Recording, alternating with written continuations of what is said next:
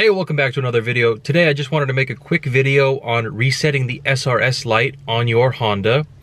This one in particular is a OBD1 Honda Accord, but this should work for OBD1 and OBD2 vehicles.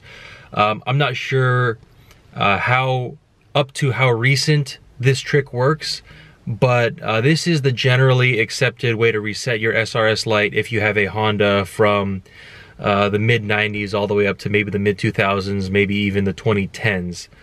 So let's get into it. So here we have the SRS light, that's that one right there. Let me turn the key off and then back on.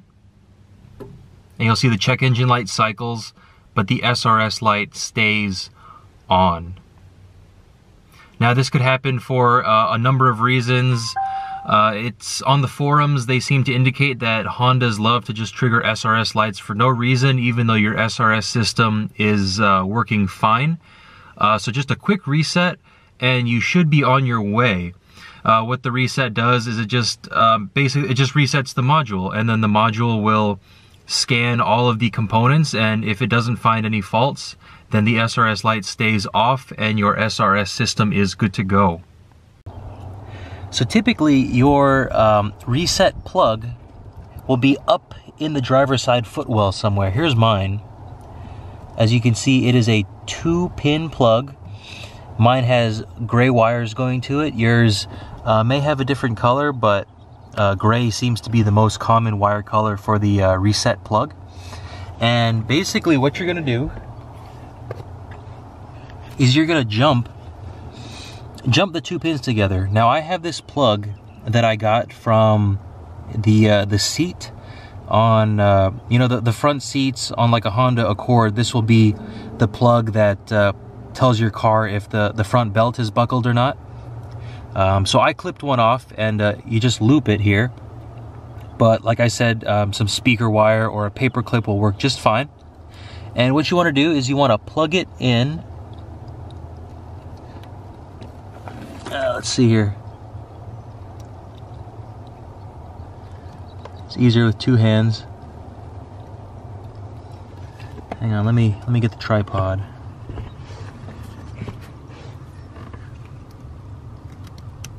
So plug it in with the key off.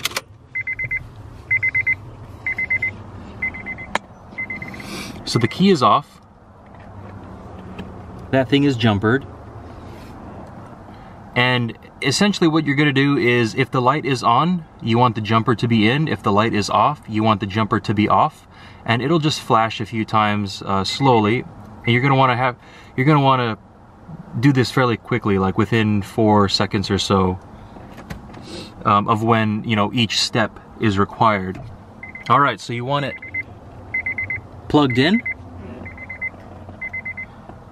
key off, and then you turn the key on. And then watch the SRS light. When the SRS light goes out, you'll want to disconnect your jumper, which I just did. SRS light comes back on, you reconnect the jumper. SRS light goes out, you disconnect it. And then the flash tells you it is good to go. So just to double check that it is indeed reset, take your jumper out, leave that plug unplugged, key off, turn the key on, check engine light cycles,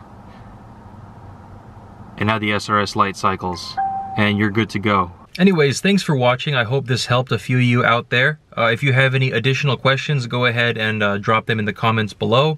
If I can help you, I would certainly love to. Anyways, give this video a like if you liked it, share it to your friends, sub to the channel if you haven't, hit that notification bell if you'd like. And as always, thanks for watching. I will catch you later.